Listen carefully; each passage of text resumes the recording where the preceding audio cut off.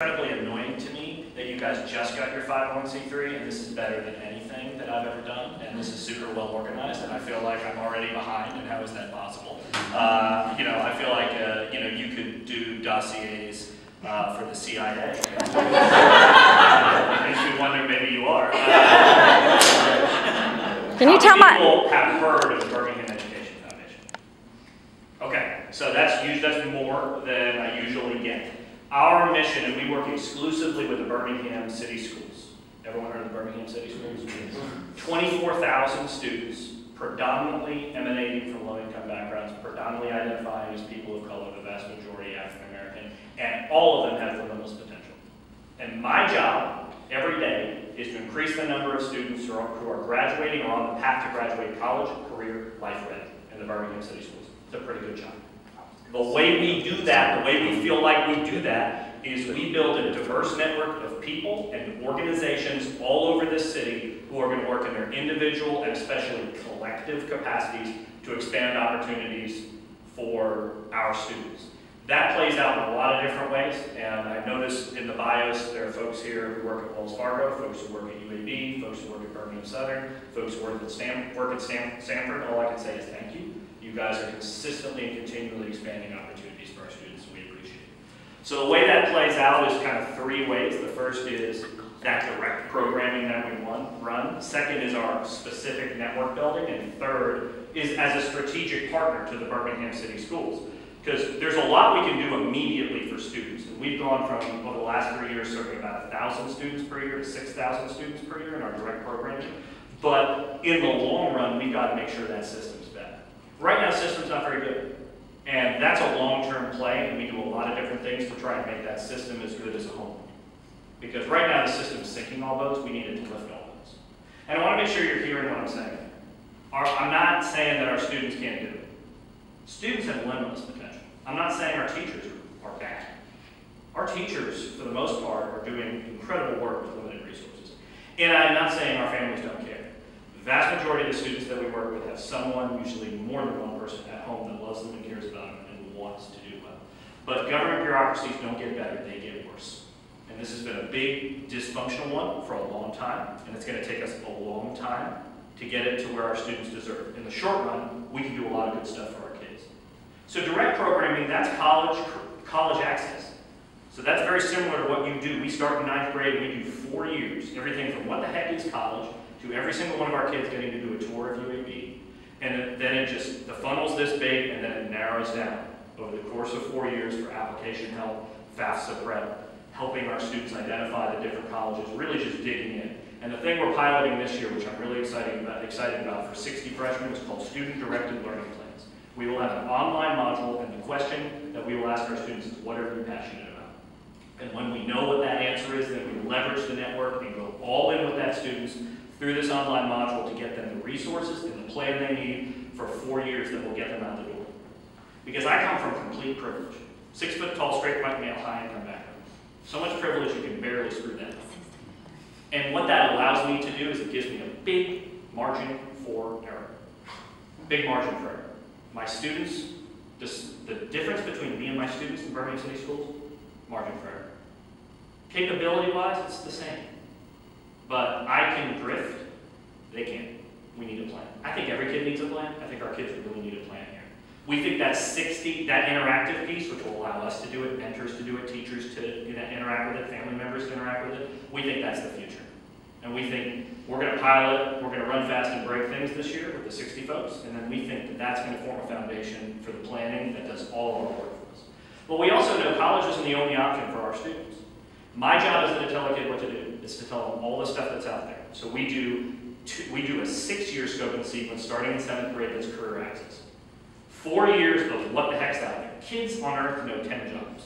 They think a banker's a teller, they think a lawyer's what they see on TV, and they don't know all the stuff that is out there. So we take them to UAB Hospital, and we take them to Regents, and we take them to Wells Fargo, and we take them to all of the different places all over here, and they meet everybody. When they go to Alabama Power, they meet the folks that walk the line, and they meet Mark Crosswhite, and they meet everyone in between. And they find out what the job is and how you get there. And that's 4 years again. Junior year is job shadowing. Let's go a little bit deeper now that you have some context. Last year we had 5 second semester paid internships at UAB Hospital, 120 hours during the day. The second semester seniors, unless they're doing AP, are not doing very much. So we want to get them out in the community and doing that learning. This year we'll do 35. We eventually want to get to every kid in the Birmingham City system, all 1,300 doing that. But you've got to start small, make it work, and keep growing. And UAB Hospital is the hardest to do it because you don't need a yellow fever shot to do a bunch of other internships. So if you can make it work there, you can make it work a lot of places. But that's not enough. So we have to do essential skill building. What we hear from all the employers and all the folks we work with all over this city and all over this country is our great college graduates walk into jobs, and what are they doing? They're on their phone. Or they're not making eye contact. Their resume is a disaster. Their social media profile is an epic disaster. We are going to work with our students to do essential skill building. 7th grade is entrepreneurship, so they're going to do Shark Tank.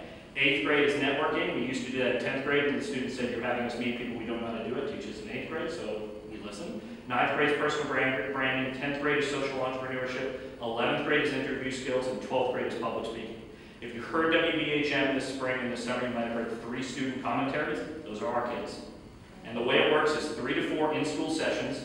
We do the curriculum logistics. We handle the inside the box. Volunteers come in and present based on their experiences.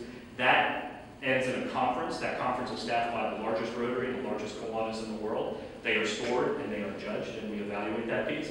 Then we do a follow-up to do reflections and thinking notes. And then every one of our kids graduates with a portfolio.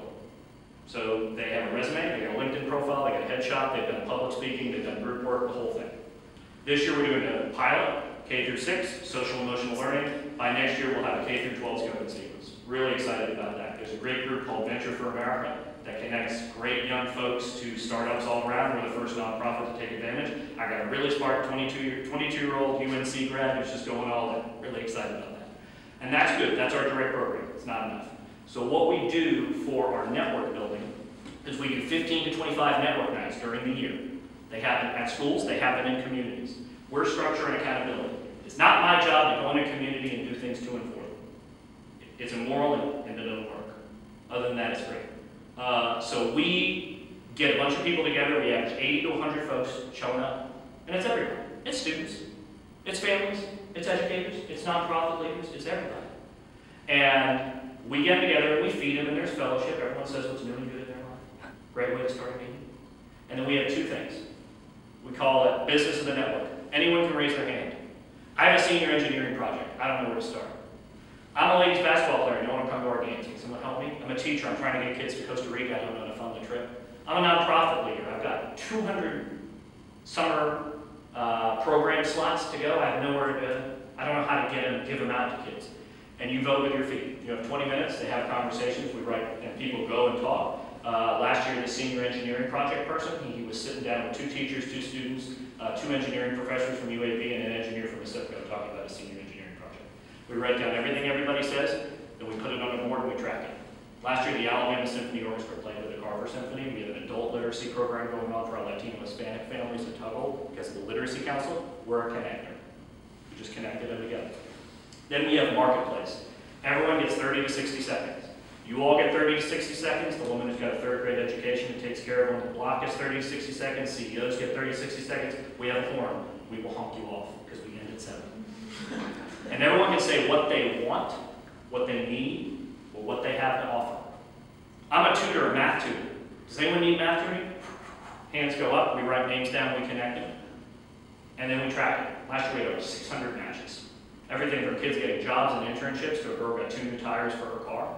We've had kids' ACT scores go up. We've had all sorts of things. It is not my job to tell the community what to do. It's my job to listen and act as a connector. But that's not enough. So what we do in addition to that are 2 major things. You're going to hear partner a lot. I don't do anything on my own. One is called Student Change Makers. 2 middle schools, 2 elementary schools, 2 high schools. And the students get together and they pick a topic.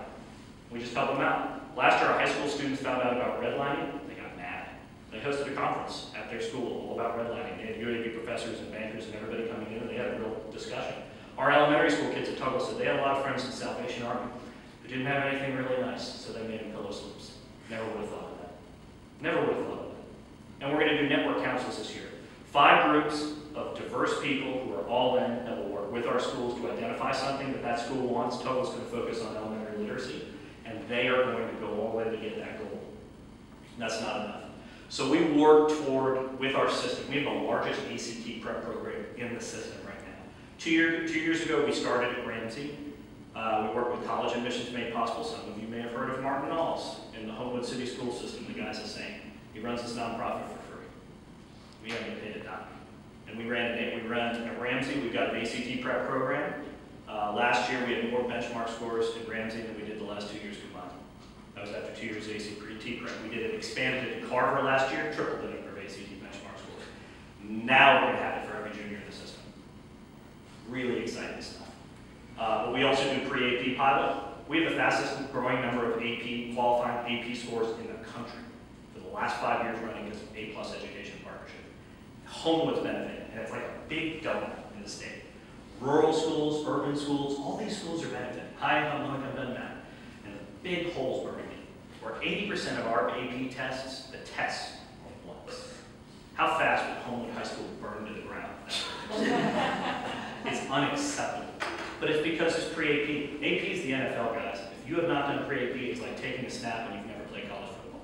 We're getting our teachers the training. We're in our second and third year to do that. We're really, really excited about that. And so those are just some of the things that we do. There's a lot of stuff we do in terms of connections that doesn't show up in the annual report, because that's fundamentally what we're trying to do. We're trying to build this network, but I'm essentially at the intersection of the most generous community in the United States of America and our Birmingham City Schools, where our kids have a lot of needs.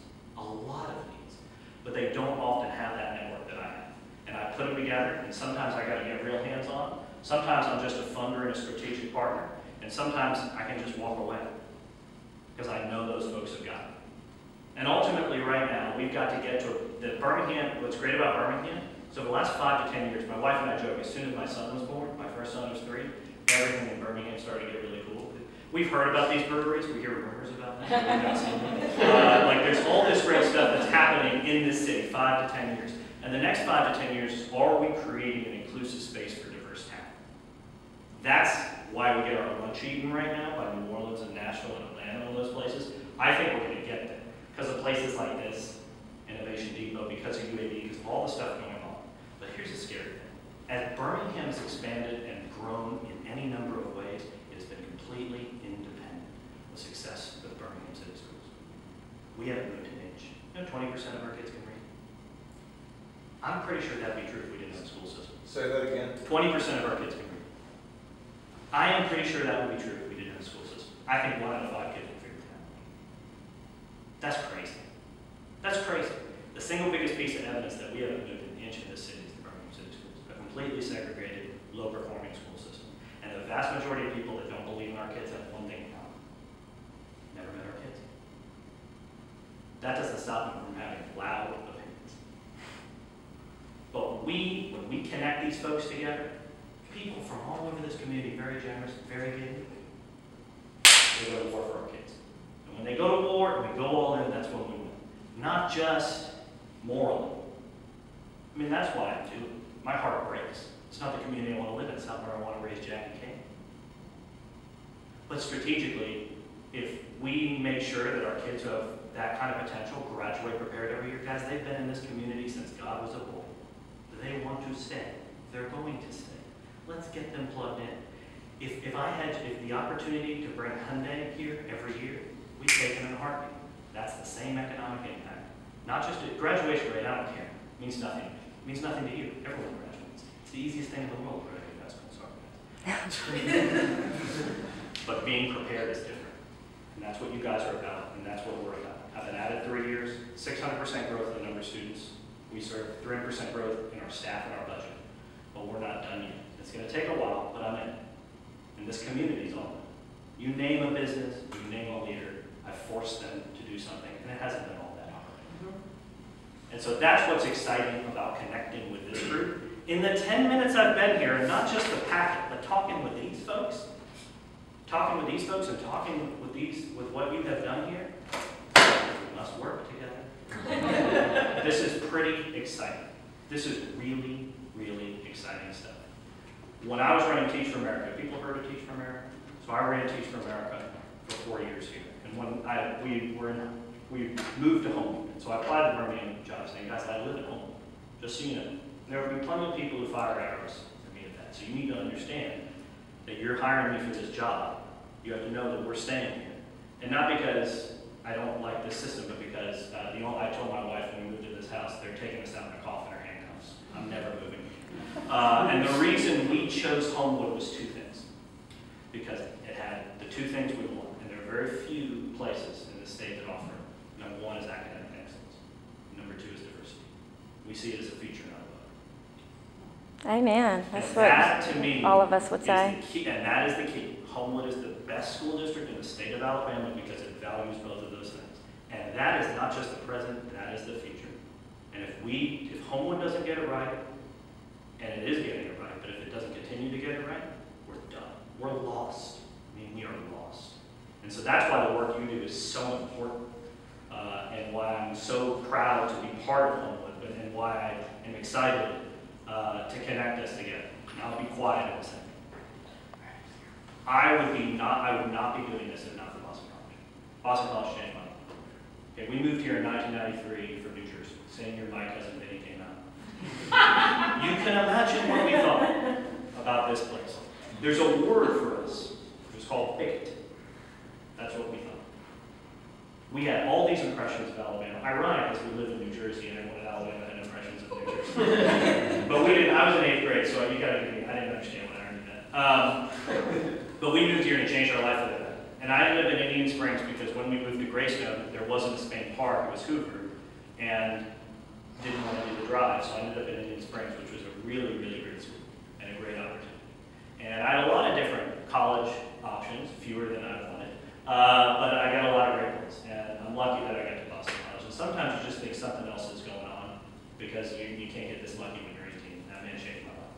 And let me tell you what, Boston College has great academics. I don't need to tell you that. You can read the stats, you can see the people who graduate, but there are a lot of schools that also have great academics. And they're right there with Boston College, and they're often right there in Boston. The Harvards and the MITs and the Boston College, even Boston University, I guess. These are great schools, okay? And you're going to meet a lot of diverse, great people. Thanks to fantasy sports, I've managed to keep in touch with these folks for 15 or 20 years. These are great folks, but a lot of schools have that great, diverse folks. This is the difference in Boston College, in my opinion. During orientation, I went out into service. They're not kidding around about it. Men and now women for others. And I'm not Catholic. And I didn't go there and feel excluded because I wasn't Catholic. But that spirit of men and women for others, go out there and not just learn in a classroom in an antiseptic way. Go out there and apply it and do it with the community. Not to and for them, but with them.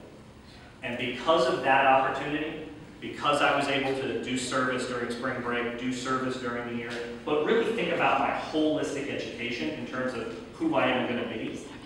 That's how I got to Teach for America, which is how I got to running Teach for America, which is how I got to do right now. And in between, I was an attorney here. And I loved being an attorney, and no attorney believes that when I tell them, but I really liked being an attorney. But even during that process, being an attorney, no matter what you do, if you go to Boston College, you've got the academic excellence, you've got the great network, but what you have is that spirit for others. And however you're applying that in the community, out of the community, no matter what you're doing, if you are working and serving others, then you are going to do well in this life. And I will tell you, but for Boston College, I think I'd be okay. I'd be doing fine, but I wouldn't be doing this. And I don't think I'd be nearly as happy. And that's because of that. He took a little bit of a chance, and I think overall it's a net gain for them, but it was a huge, huge, huge gain for me. So I'm excited to be here, excited to get to talk to you for a little bit. That's the main event. And so I am going to turn it over to either to Josephine now to talk to Howard, but otherwise I just can't wait to connect with you all. Congratulations, I just heard you did the 501c3 status. That is pretty difficult to do nowadays. And I'm really excited to get to work with you and support each other in any way possible. Thanks so much, guys.